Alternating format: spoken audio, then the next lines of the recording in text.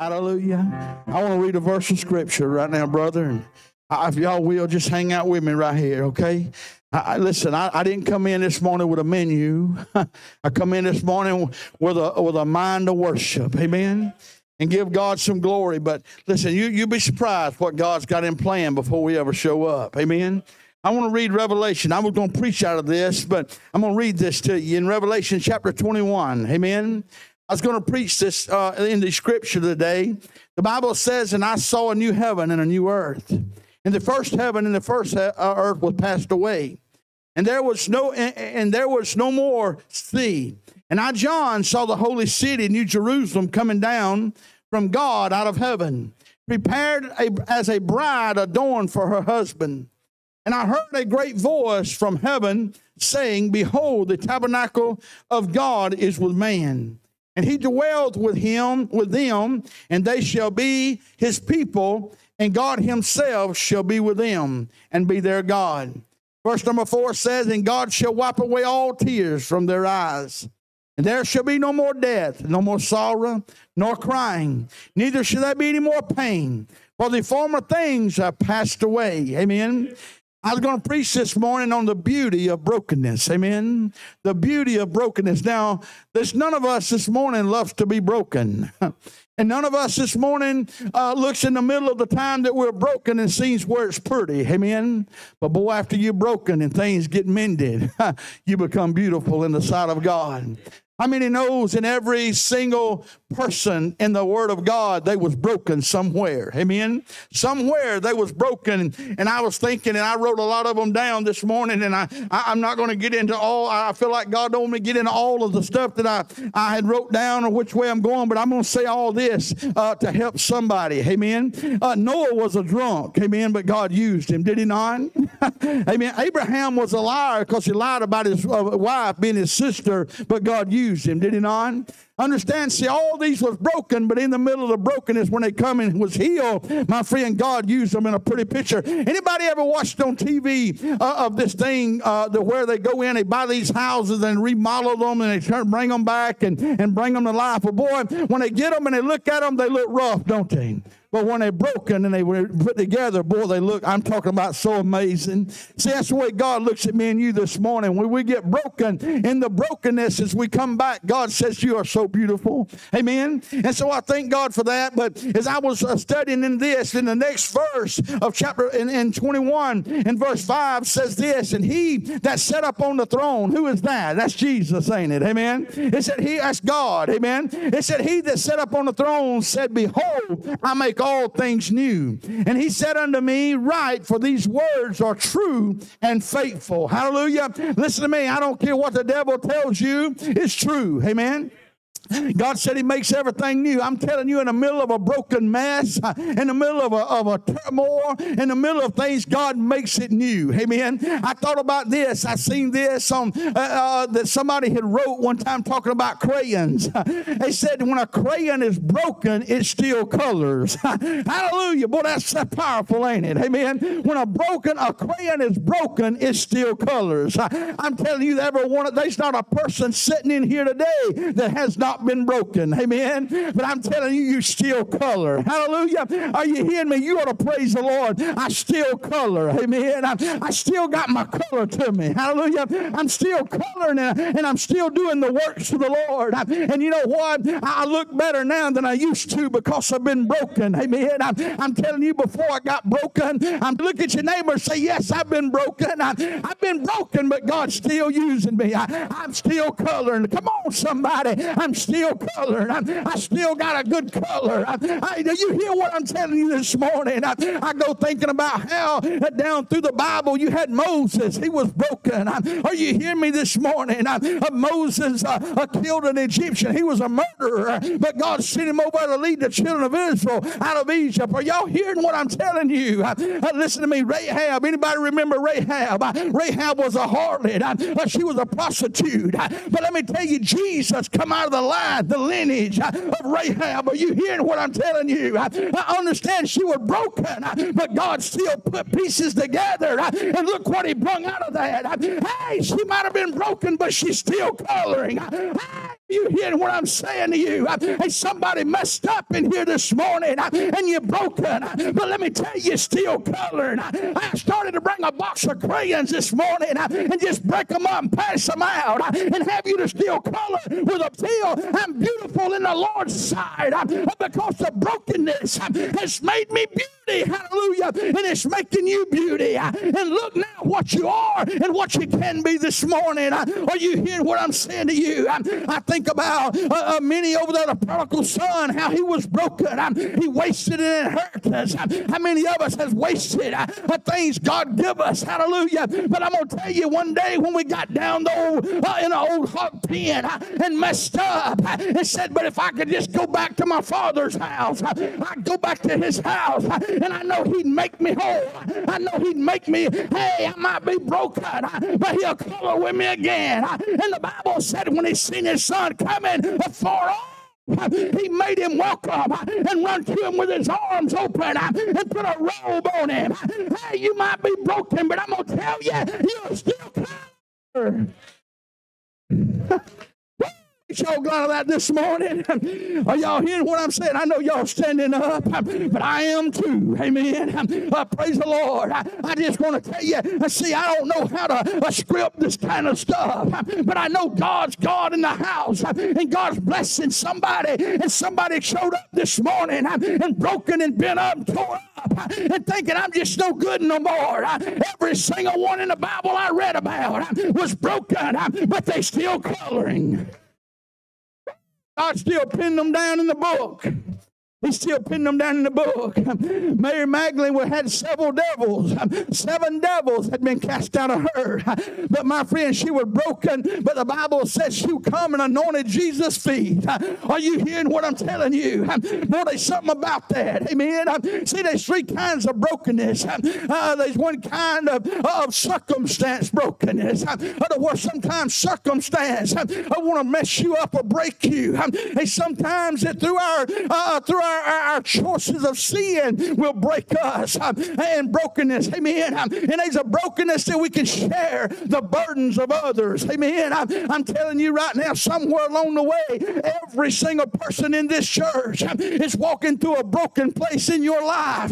But I come to tell you, you're still coloring. I just come to encourage you this morning. I come to let you know you ain't a nobody, you are somebody. Because God's got a use for you. You say, preacher, I'm coloring, but my color is real short. Don't matter. Pick up the other end of it. You hear what I said? I said pick up the other end. It'll color too. Do y'all know colors are color from both ends? Hey, when one side don't look good, just turn it over. God said he'll use you from that side. Are you hearing me? Oh, David was sitting over there, and David had an affair with Bathsheba, and he sent Nathan along the way and said there was a man that had a little lamb, and when he did, he took it from him, and he told him, he said, son, he said, did he cause? He took everything he had away. David said, you tell me who that man is, and I'll go and I'll punish him. He said, you're the man. Hey, you're the man. The Bible said David got broken right then and wrote the Psalm of the 51 Psalm. And in that 51 Psalm, he said, Lord, he said, that take the hyssop and put it over me. Do y'all know what the hyssop goes back to? It's an identification of Jesus Christ. Listen to me. They took the hyssop and they dipped it in the blood. And he said he struck it over the doorpost. That word strike means it's a stripes like they struck Jesus. Y'all hearing me? I'm telling you, the body of Jesus, the stripes were striped on him, but the blood was thrown across all of us so God could use a broken one. Praise the Lord. Are y'all hearing me? I'm saying this morning, you say, preacher, you just don't know how broken I am. And you may be. I'm going to tell you, make me go back in and get somebody bring me a box of colors in here. I don't care how many pieces they get broken. How many of you ever took your finger and had a piece of broken crayon, took your finger and put on the end of it and just smeared it on a paper and it's still colored? Boy, that's something simple. It's a broken crayon, but it still colors. See, God loves the beauty of the broken ones. You understand? You say, well, preacher, you ain't been where I've been. No, I hadn't, but you ain't been where I've been. You understanding this morning? See, Peter denied Christ 3 times. He was broken. Walked away from the Lord. The Bible said, followed him afar off. The Bible said he told his disciples, he said, you go tell my disciples and Peter to come here. How to work for you. Amen. He told Peter, he said, Peter, Satan desires to have you and going to sift you as wheat. That's right before he denied him. And when he denied him, Peter was broken. Amen. And he come back and the Bible said, but when you return, strengthen the brethren. Amen. Boy, he got strong in the Lord and he picked up the other broken piece of that clay and he went to coloring. Are you hearing me? I'm talking about he preached over there in book of Acts and over 3,000 got saved. And then he rode back and preached over again and over 5,000 got saved. Are y'all hearing me? I'm telling you, brokenness don't matter. Brokenness become pretty. Are y'all understanding what I'm trying to tell you? Because I know everybody in the house has been broken somewhere along the way. In us brokenness, God is using you. In the sight of God, you're beautiful this morning. And because we're broken up and we broke down, the devil wants to tell you there's no use for you. But the Bible's full of broken people. And God said, I ain't through with you yet. I'm not through with you yet. I can mend you. I can help you. Oh, persecuted the church, pulled out Christians, beat them, sent them out to have them killed. But one day, God chose to send him over there and told him, he said, son, he put blinders on him. He said, I want you to go over there to Cornelius' house. And when you get over there, the blinders should be took off. Are y'all hearing me? I tell you, when the broken became to see, he was a different person. A beautiful person in Christ. So y'all understanding? Listen to me. The Bible said in Corinthians, the Bible talks about this in 1 Corinthians chapter number 1 and verse 27. It said, but God has chosen the foolish things of the world to confound the wise. Amen. And God has chosen the weak things of the world to confound them which are mighty. Amen. I'm telling you, God's got a place for you. God's got a place for you. You might be broken. You may be tore up. Let me tell you what God can do for you. He can fix you. I'm going to read this to you over in Psalms 51. Y'all need to sit down. You can. I won't hold that against you. Just for a minute. The Bible said in Psalms 51 verse 7, it says, purge me with hyssop, and I shall be cleansed. Wash me, and I shall be whiter than snow. He said in verse 8, make me to hear joy and gladness. See, David had been broken.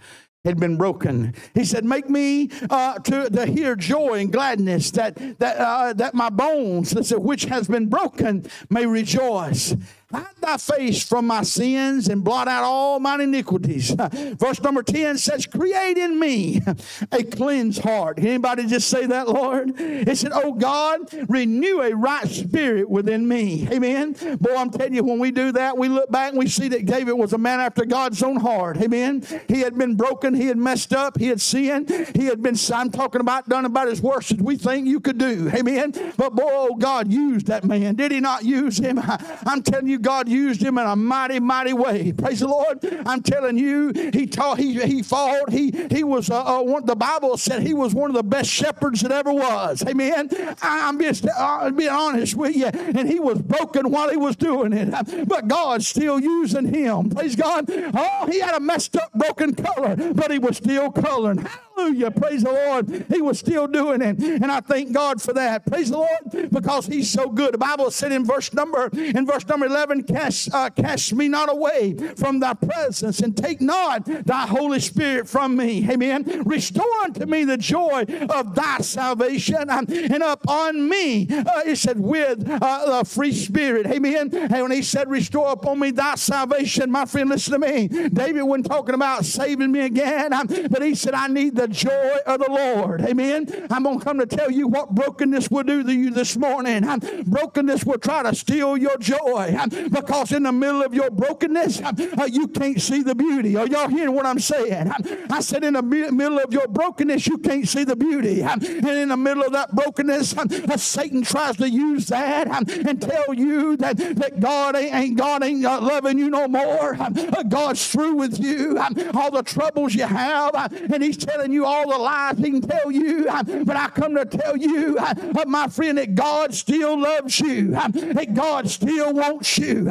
Even though it's what we look at and can't see the beauty. And David says, I want you to, Lord, restore thy salvation. Thou salvation, show me, Lord, the mercies of God. Show me the strongness that you have. Lord, that where the enemy is pulling me back or trying to destroy me. Show me thy salvation, Lord. How you can still bring me out. You can still deliver me. Ain't you glad of that this morning, church? I'm glad God still uses the broken this morning. He still uses the broken.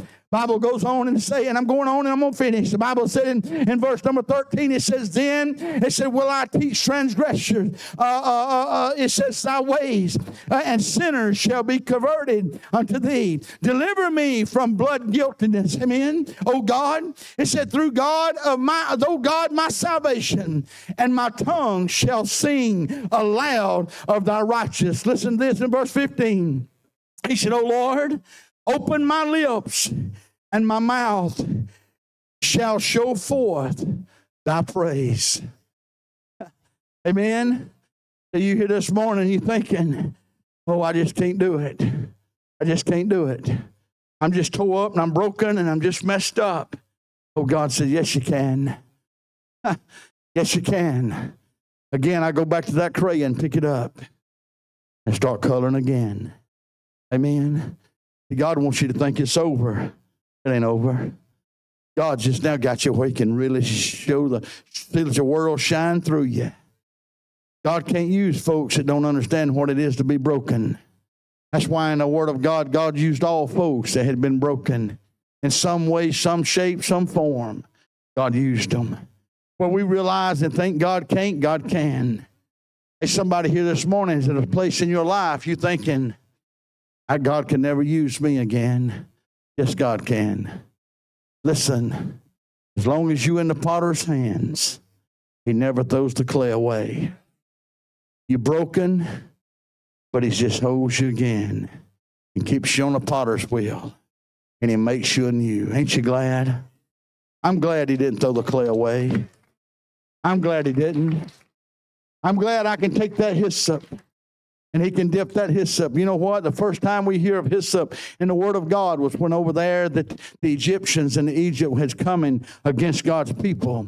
And God had told them, he said, I want you to take it. I want you to kill you the right lamb just for your house. I want you to take, and I want you to eat the lamb. Don't let none go to waste. But whatever's lasting, don't let it go overnight. Go ahead and burn it. But he said, I want you to take the blood of that lamb. I want you to get you a hyssop. I want you to just dip that hyssop in that blood. I want you to strike it over the doorpost and the linen. And when you strike it over there, he said, and you stay in the house. Don't come out. I want to destroy your passes your way. And he looks up on the blood. He'll pass over you. Ain't you glad? See, God loves the broken. And God can use the broken ones. God can show you the beauty of the broken if you'll just allow God to do that. See, God still wants to use you. See, if nothing's wrong, you have no testimony to tell what you've come out of. But boy, that you can sit down and tell somebody what you've been through and show them the broken. See, we all love to look pretty and we love to sit down and look okay. But truly inside, ain't none of us okay. We messed up. Look at your neighbor and say, I'm really messed up. We're human. The Bible teaches us we really messed up. Oh, I may have a suit on and I got a lot covered up. But I got scars you can't see. Come on, y'all. I got scars you can't see. I've done a good job prettying it up this morning, didn't I? I've done a pretty good job coming in here looking pretty good. But boy, I got some scars. And I got brokenness that only God knows. God's told you and told you many times, well, you're done. God says, wait a minute. I never throwed you away. I can use you. I can use you. I'm asking you this morning, I don't know who you are, where you are, and I know this service didn't go nothing like you thought, and I either. but it went exactly like God said it would. I said it went exactly like God said it would. And I don't know this morning what your need is, and I don't know what you're going through, but I can tell you God loves you. And God said you're still coloring. You take an old blue crayon and you break it. Well, I sat over there at the desk and I cried when I began to read that about the crayons. What's something so simple? How many crayons have I ever broke in my life? Just broke them. But I got to look into that old crayon box. And you just take and snap that old crayon and think, boy, that crayon ain't no good. Yes, it is. Take that old blue crayon or whatever your favorite color is, red, purple, whatever. You get that crayon up and you just put it back to the paper. There's something about putting it back to the paper to make a mark. So what you got to do with your life, you got to put it back to the work to make a mark. You got to put it back to the work that God's got planned in your life so you can paint the picture before you've been through. And at the bottom of that picture that you're painting, you can write down there in big bold letters, from a broken crayon. I finished. Are you hear me? I finished. A broken crayon, but I finished. Paul said, I have fought a good fight. I have kept the faith. And I have run my race. But he didn't do it with a whole crayon, Brother Keith. He done it with a broken crayon. But he finished. Y'all got anybody in the house this morning that's battling things in your life and you're thinking it's just bad? It ain't that bad. God still uses you. You still painting pictures for somebody else to see your life, what God's done in your life. I read the book every day, and as I read the book, I get a new avenue out of the King James book of somebody's life that was broken, and I get a new avenue, and I say, God, how you still used them? See, somewhere down the line, you are somebody's book that they're reading. You're somebody's book. Somebody's watching you, and even in your brokenness, they said you still colored. Even in your brokenness. That's why the Bible says that he'll give us peace that passes all understanding. I don't know how I done it. I even don't know how I picked up the crayon and finished the picture. But I'm still working on it. Still working on it. If we stand this morning, well, child, I don't know what in the world you're going to sing, brother. You just obey the Lord. Amen. Listen to me.